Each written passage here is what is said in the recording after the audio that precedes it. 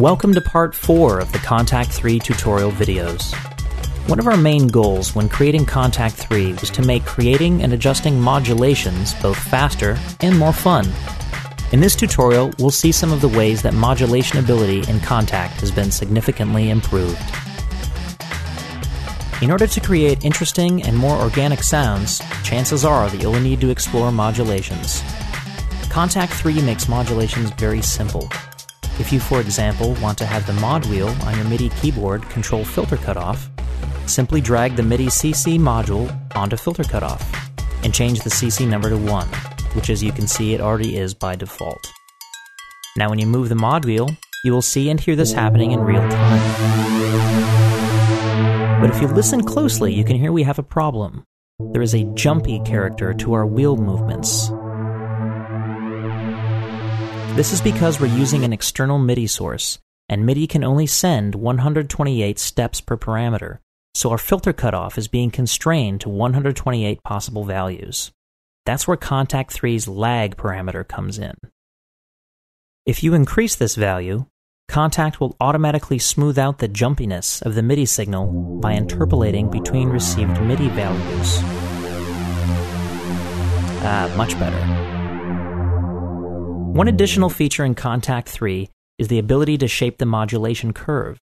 You might want to create a sweet spot in an expression pedal, for example, so that the filter doesn't begin to fully open until the pedal is almost completely depressed. To implement this kind of behavior, click the Modulation Shaper button.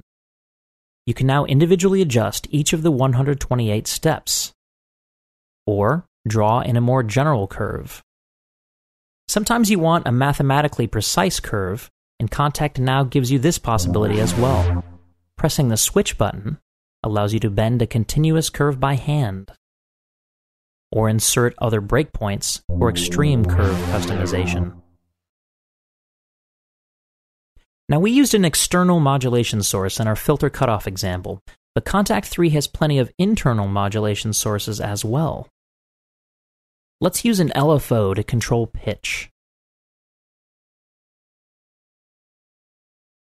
The source controls for all internal modulations will show up at the bottom of the rack in their own section. Here you can change the LFO rate, for example. Keeping these source controls separate from the destination keeps the Kontakt rack from getting too busy.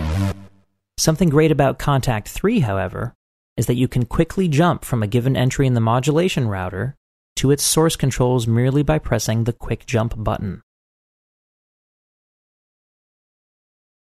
If you're wondering whether modulators can further modulate other modulators, the answer is definitely yes. It's done the same way as creating other modulation sources. Dragging and then dropping a MIDI CC onto the frequency parameter for the LFO we've already created, and then moving the mod wheel, will allow you to control the speed of the LFO. That concludes this brief tutorial on Kontakt 3's modulation features. Once again, this only begins to scratch the surface, and we encourage you to check out some of Kontakt's other exciting modulation sources on your own.